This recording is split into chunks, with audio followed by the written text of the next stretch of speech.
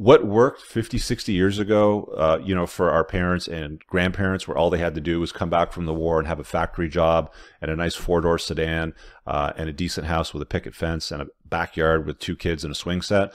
That's not enough anymore. Got a crazy video for you today.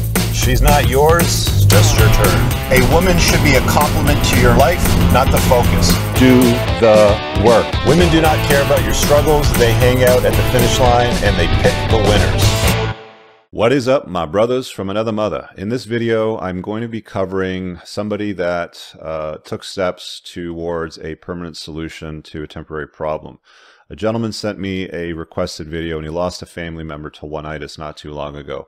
I'm going to be careful about the language that I use when reading his request and the information therein, but there's also 5 tips that I want to give to you guys as well that I think will be useful to anybody that might be dealing with Oneitis, has dealt with Oneitis in the past, and also family members that might be noticing potential problems for somebody that they truly care and love. So let me get right into this over here. He says, Richard, thanks for your great work. In short, my cousin, I'm just going to change some language here, decided to take permanent steps to a temporary problem he had in his life after a breakup. He was not a person who was outwardly unstable prior to this. To the outside observer, the only issue he was suffering was a long-term case of Oneitis with his on-again, off-again girlfriend, who was also the mother of his child. I'm going to take you guys over to Iron Rule of Tomasi number 7, which states, it is always time and effort better spent developing new, fresh, prospective women than it will ever be in attempting to reconstruct a failed relationship. Never root through the trash. Once the garbage has been dragged to the curb, you get messy, your neighbors see you do it, and what you thought was worth digging for is never as valuable as you thought it was. Now, I've coached a lot of guys that have had really bad cases of Oneitis. Like, you know, it's almost like I always think this is the worst I've ever seen, and then something even worse comes along after that.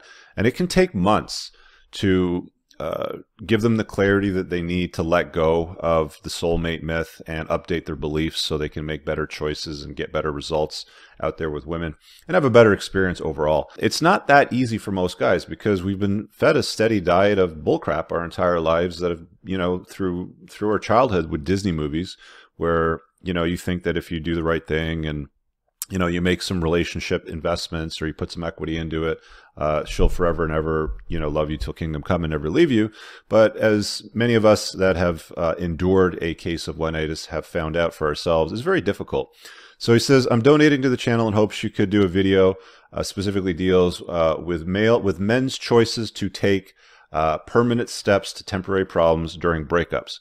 I feel as men, we don't discuss this topic, and even when it stares us all in the face, such as when Anthony Bourdain did something similar last year. I think it was 2 years ago, actually. Now we attribute these unnecessary choices to depression when they appear to be more directly associated with the end of a toxic relationship in an otherwise successful life. Although the message, you know, don't do this seems obvious, I think that as friends, brothers, family members, and business partners to other men in our lives, we all need to recognize the danger that some men might be taking in their lives, struggling with things like divorce or breakup. So I feel a video on the topic would throw a lifeline to some guys who need to hear this message and remind the rest of us to be looking out for our brothers when they're in this kind of trouble. I know it's a tough topic, perhaps a loaded one. If you can take it on, I'd appreciate it. Otherwise, please accept my donation as support for the help you're offering men everywhere. Keep my name anonymous. Got you covered, bro. So I'm probably the poster child for Oneitis, if I'm being honest. I remember the first time that I experienced it was in my early 20s. I think it was second long-term relationship I had. I'd gone away for a month to visit family in Europe and went to Greece, and I came back and I found out that she was porking some guy from her baseball team. And that really messed me up big time. It was probably about at least a month that I suffered. And suffering is a choice, by the way, but I decided to suffer. And I suffered for about a month. I didn't eat that much, lost a lot of weight, probably lost about 15 pounds, wasn't sleeping at night. It was a pretty bad scene. In hindsight, looking back at it, it's laughable. I mean, at the time, I thought that it was necessary for me to struggle and feel the pain and, you know, cry like a little baby and all that sort of stuff. And I don't know, maybe I needed to do that, maybe I didn't. But that was a path that I chose at the time. I didn't have any, permanent thoughts in my head to the temporary problem that I had. But I had a lot of support from my family over the phone, and I had 2 roommates. One of them was my best friend at the time, who's definitely useful to me. So I know exactly what it's like, and I know that some guys really, really struggle with this. I know it's tough. So let's hop into the 5 tips that I've set aside here in my notes over here. So tip number 1 is don't forego hobbies and brotherhoods. I'm going to mention Entrepreneurs Organization because it's a group that I got involved in, a forum around 2010 or so, I think. And I stayed with it for about 4 years, and it was very, very useful. And the origin of it was, I think, back about 20 or 30 years when EO was formed. The founding members were out having dinner. I think it was like a year-end celebratory sort of thing with, loved ones, partners, girlfriends, whatever. Let's all drink and be merry. And they went home. Everybody had a good time. And then they found out the next morning that one of the guys had decided to take permanent steps to a temporary problem he had in his life. And was no longer with them. And nobody knew that he had a problem. There was no indication whatsoever, and in some cases there isn't. The going back and forth to a bad relationship is a strong indicator that you've got somebody that's making bad choices in a relationship, and these other tips will help with that as well. But looking for that as somebody on the outside as a friend would be very, very useful to them. After that happened, what they decided to do with EO as a group is they set up these private forums, which was an opportunity for these business owners to get together and have conversations privately under a constitution with specific terms about what would be discussed there and kept there privately. So it was a good opportunity for men and women that were business owners to get together with other like-minded people and basically deal with business problems or anything that was personal in their life. And they've never seen any sort of problem after that since. So I think it's important to find yourself some sort of brotherhood or a forum type of environment where you can get out with like-minded men. I don't care if it's a tribe. I don't care if if you've got like a group of guys that you fish or you hunt with, or you go to the bowling alley or you hit the gym with, whatever it is. The dojo, dojos are great. I love them tons when they're open. I mean, we're in quarantine right now, but Find a place where you can form a bond with other men and do things with other men that are meaningful or useful, that build competency skills, friendships, stuff like that. More often than not, guys are more than happy to let go of their hobbies or their friendships or brotherhoods to placate or serve the narrative of somebody that they have Oneitis for. And it's very, very bad. It's a real bad way to go. So make sure that, if you're a guy that's, you got a brother or a cousin or a friend or something like that, and you see them making steps like that, it's important to say something. If you're a woman, understand that men need hobbies. Men need a brotherhood. Men need to do things with other men. And if they don't have a place where they feel like they've got a brotherhood, other guys that give a damn about them, where they can do things that are meaningful and learn skills and just joke around and shoot the shit, it's tough for guys. So tip number 1 is don't forgo hobbies and brotherhood. Tip number 2, don't have an unhealthy attachment to the one or a soul or subscribe to a soulmate myth. And here's a sign. Here's 3 signs that you might actually be that dude. If you're on the outside and you hear somebody say this is an indicator that they've got an unhealthy attachment to one person. She's my soulmate. She's the one. She completes me. You've heard she completes me. I think it was Jerry Maguire. So a lot of these you've heard in Disney narratives and what Hollywood preaches and all that. And it's very sweet and loving and all that kind of stuff. And, hokey pokey and let's hold hands and sing Kumbaya. But the reality of the world is very different from that narrative. So if you ever catch yourself thinking to yourself, she's my soulmate, she's the one, she completes me, things like that, then you're starting to show signs of an unhealthy attachment to one person, which is not realistic. And I'll explain why in the other tips following this, but look for yourself doing that, catch yourself doing it. And if you're a friend of somebody that is doing that, you've got an obligation to say and do something. They're not necessarily going to follow. They may not want to hear about it. But at least, if something doesn't work out later on down the road, at least you can sleep at night knowing that you did the best you could to try to help them. Tip number 3, don't rely on a partner for security, comfort, and physical contact. There's this attachment theory that psychologists will often use. You'll find it in APA or Psychology Today articles and stuff like that. And they often, compare it to a boy's attachment to his mother sort of thing. You shouldn't ever put yourself in a position where you're relying on your partner, your girlfriend, your wife, whatever that might be, for security, comfort, and physical contact and intimacy. Which brings me to tip number 4. Understand that nothing is permanent in this world. There's a soundbite that goes around a lot in the space that I operate in, which is something along the lines of, she's not yours, it's just your turn. And I think that if you understand that absolutely nothing is permanent in the world, the only thing that you're guaranteed, my friends, is taxes and your end. And that is it. We all have an expiry date. Don't know when it is. It's going to come at some point.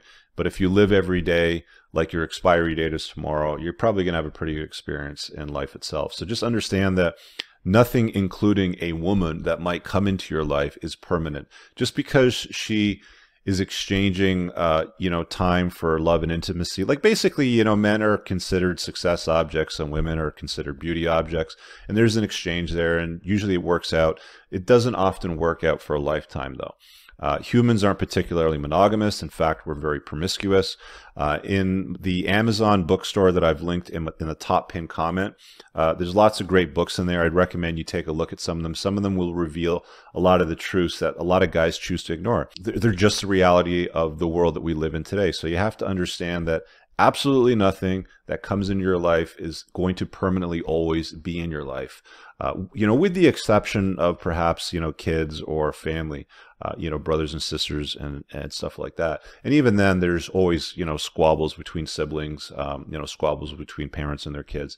It happens. So there are a lot of relationships that I've seen where, daughter won't speak to her father, and, there's problems that come out of that later on down the road, or siblings don't talk to each other because of what happened, something one summer at the cottage or whatever. Just understand that everything's fluid, and you do not want to rely on a belief or a theory that you manufacture in your head, a covert contract, if you will, that you subscribe to, that just because you made investments into a relationship that is permanent and going to last forever. Before I go to tip number 5, one of the big problems that a lot of guys make is they'll think to themselves, well, because I bought that house in this neighborhood and moved closer to her family and renovated the kitchen the way that she wanted and put in the shelving that she wanted in the walk-in closet, they've got all of this equity into the relationship, and it just doesn't work that way. There's a video that I did on Berfolt's Law, which I'm going to link on the top right in a card. So click that and open it later. Watch it after this video so you have a little more understanding about how Berfolt's Law clarifies this concept itself. Tip number 5, chase excellence and understand that everybody is replaceable in relationships. Any kind of relationship. I bet you Steve Jobs thought that he was never replaceable, yet today Tim Cook runs Apple. There was a time where Steve Jobs was kicked out of his own company, formed another company, and they pulled him back, sort of thing. So it's not just in intimate relationships, for example, marriages. 50% of marriages fail. Most people today, anyway, have several partners. Not just one or two. It's not like, a couple hundred years ago where you might end up with just one intimate partner in your life, and that was it. We live in a world today where it's highly unlikely that you're going to be with the same person that you're with today. So it's important that you invest time in yourself, make yourself your own mental point of origin, and chase excellence. Now, chasing excellence pays off twice. Its ROI is the biggest thing for men. And I always say, guys, chase excellence, not women. And the reason for that is not only are you more attractive as a man that is on his purpose chasing excellence, hypergamy forces women to want to be with the best man that she can get. It's forcing her to ask, is this the best deal that I can do? And if you're constantly on your game, you're not relaxing, getting lazy, sitting around, getting fat, doing nothing sort of thing, you're always going to be on some kind of purpose, and that's attractive to women. It's attractive to the world. Now, if she decides that you're not for her anymore, and let's say she bounces on you, well, you've been on a purpose and you've been chasing excellence. You haven't been lazy. So it would be very, very easy for you to attract somebody new in your life if that's what you wanted to do, or several women, you know, in your life if that's what you wanted to do after the fact.